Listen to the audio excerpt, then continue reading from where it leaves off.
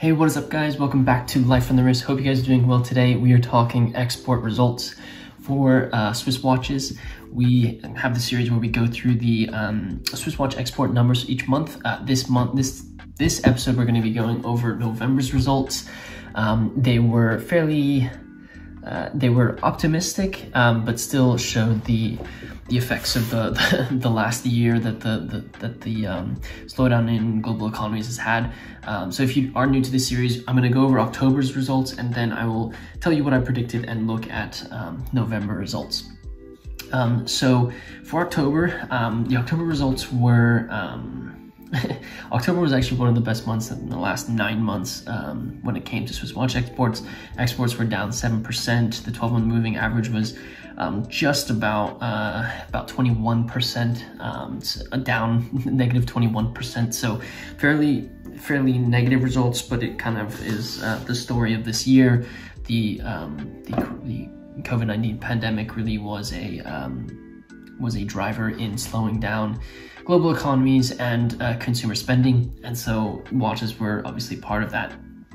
Across the board, both in metals as well as in price categories, we saw a slowdown in units and value, and it didn't really matter what material there was in October, they were all down. What was kind of nice to see is that there were more countries that had a positive variance between 2019 and 2020 results. So just some examples: China, Hong Kong, the UAE, Russia, Kuwait, Canada, Turkey. All of those nations saw an increase in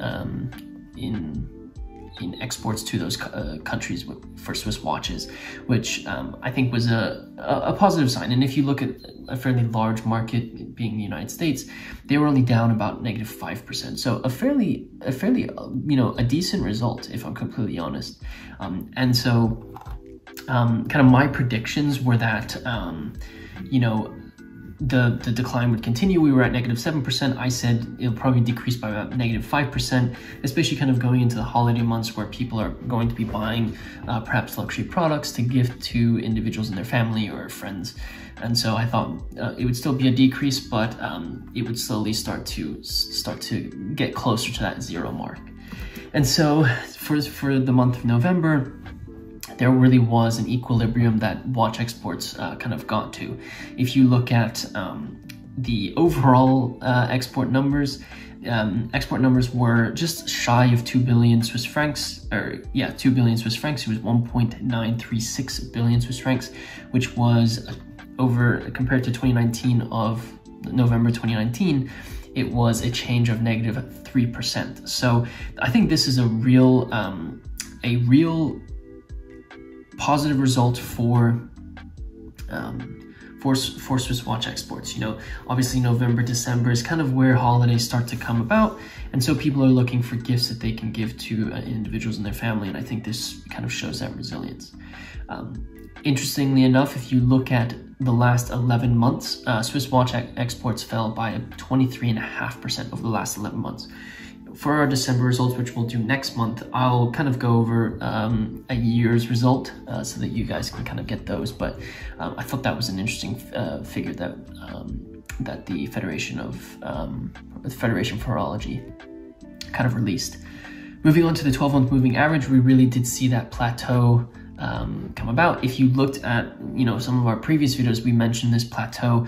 I want to say back in in June, we saw kind of the curve downwards in this 12-month moving average really kind of level out, and so we are right around that negative 21%. So that's really the driving force of that 12-month moving average. I'm hoping that December is obviously another month where people are buying watches or luxury goods for friends and family. So hopefully we'll see maybe a tick upwards in that 12-month moving average. I'm sort of optimistic.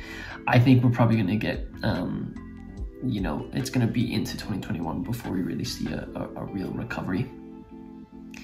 If we look at watches by price or by material, I was really excited about this because if you look at all the materials, you obviously have the declines in a lot of the big ones. namely other materials had a change by negative 41%. But what was really great is that gold and steel watches actually increased by 20%. Thought this was a fairly interesting trend for the month of November. And so, you know, if you look at steel watches, they've been pretty steady. You know, it's still, if you look at, sorry, that was the units, gold and steel saw an increase of 20%. If you actually look at the export values, you can actually see that steel was kind of unchanged, about negative 1%, which is, I think, negligible when you're really talking in grand scheme of things. And then gold and steel saw an increase in 5%. So the numbers, or the Swiss francs that they're actually exporting, are remaining relatively steady. If you look at units, they don't look as great, but I thought the value was an interesting kind of marker there. Moving on to watches by price category. This obviously kind of resembled what we've been seeing over the last 11 months, but also you saw some positive signs as well. So if you look at watches basically underneath 500 Swiss francs, they were still declined. There were still declines in both of those price categories, both in units and in value. I think this is a fairly obvious one. People are probably going to be buying more expensive watches, and so you know, 200 Swiss, you know, 100 Swiss franc watches are not really going to be moving very quickly, I would say. But if you look at everything above 500 Swiss francs, you know, 500 to 3,000 Swiss francs basically was unchanged in both units and value compared to a year ago, where I think the markets were actually doing fairly well, watch markets. And then if you look at over 3,000 Swiss francs, you actually saw more units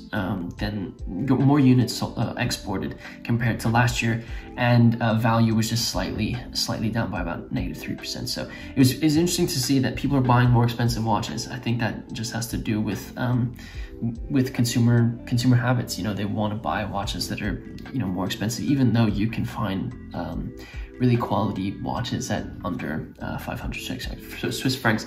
But that's a completely separate discussion we can go into some other time. Looking at, if you look at it from a total perspective, when it comes to price categories, you can see fairly poor results, kind of driven by that under 200 Swiss franc price category.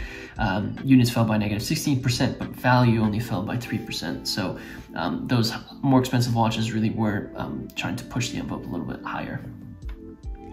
Moving on to the main markets, this really was same story for this entire year. You know, the Asian markets really led the way. If you look at the top 6 markets, they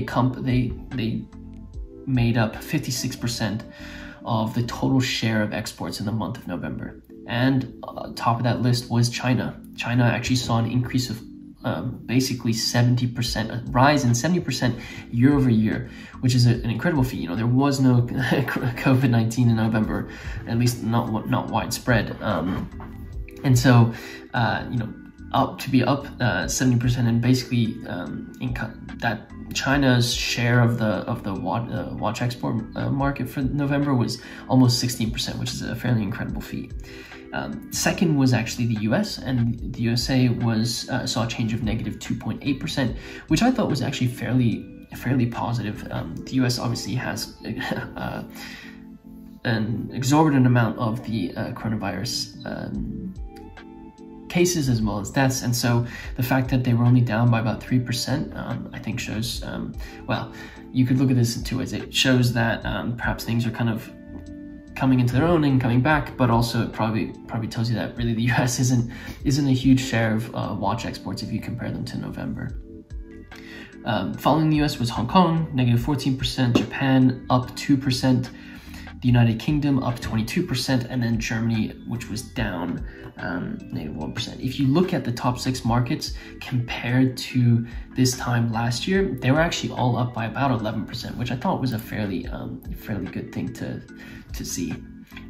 Again, you saw some positive results come from more countries. If you look at, you know, the top 30, Taiwan, Russia, Canada continuing to be positive, Thailand, India, Turkey, Ireland with a beautiful 109% increase, Belgium, and then Oman with 155% increase. So again, a fairly large some positive results coming out, I think, of November. If you look at the total share for the 30 markets, you can actually see that the variation between 2019 and 2020 was only down -3%. So again, I think these are signs that things are slowly coming back, slowly but surely. Moving on just to that, the one that I've really enjoyed kind of looking at, which is the total value variations for regions. If you look at Asia, it was only down half a percentage. It was down, so really not too bad. The others were fairly high. Oceania -5%, America -8%, Europe -16%, Africa -34%. So still a fairly large decrease. But if you really think about it, Asia right now, at least in November, they encompass about 53% of the entire watch market, Swiss watch exports, 53%, and they're only down by half a percent. So I think these are good signs for Swiss watch exports, and I think things are slowly getting back to normal, and hopefully this vaccine will help that kind of continue. I think the interesting part about this is Europe, which encompasses about 30% of watch exports. They're still down about -16%. So I think there's still a long way to go when it comes to, the full recovery of these markets. And, what's going to be interesting is, do we actually think that there's still going to be such a high demand for watches coming out of this? Markets really change. Markets change every single day. And I think that these types of events make people continue to change habits. And so we'll see what happens. My predictions for December are very, very similar to the month of November. I think that Swiss watch exports will see a boost in exports from the holidays that kind of surround this time. I think December's obviously got Christmas and many other holidays, and so watches are an easy gift and a really nice gift to give someone. I would be appreciative if someone gave me a watch for Christmas or New Year's. So I think watch exports will continue to see some sort of recovery compared to this time last year. I saw an article in the Wall Street Journal which said, consumer spending increased year over year, but very, very slightly. And so I think when it comes to Swiss watch exports, we predicted -5%. I'm predicting probably about -2%. Watch exports for the month of December. I think there's still going to be place for recovery to happen, and I think the plateau is going to continue in that 12-month moving average. However, I don't think it's going to be a full-scale recovery because people have lost their jobs there. They don't have expendable income, and I think that's going to be part of the story when it comes to Swiss watch exports for this month. I hope you guys enjoyed this coverage of the November 2020 Swiss watch export results. If you haven't seen some of the other months that we've covered, there is a playlist on our channel. You can check those out. I'm sure there is something in the side panel that you can also check out if you want to get the scoop on those. Like I said, next month when I cover the December 2020 watch exports, I'm going to kind of do a year in review where I kind of start off with a view of what the entire year looked like compared to 2019. Obviously, you can probably guess some of the things, but I hope that I can bring some interesting information to the video. So be sure to check out our December video when it comes out.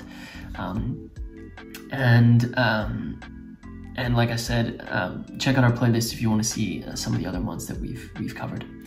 If you are new to the channel, be sure to hit that subscribe button. If you like these types of videos, we cover basically anything when it comes to watches, so be sure to check that out. Also, if you haven't done it already, be sure to smash that like button for us. It really does help us out with the YouTube algorithm. And with that said, guys, thank you so much for watching, and until next time.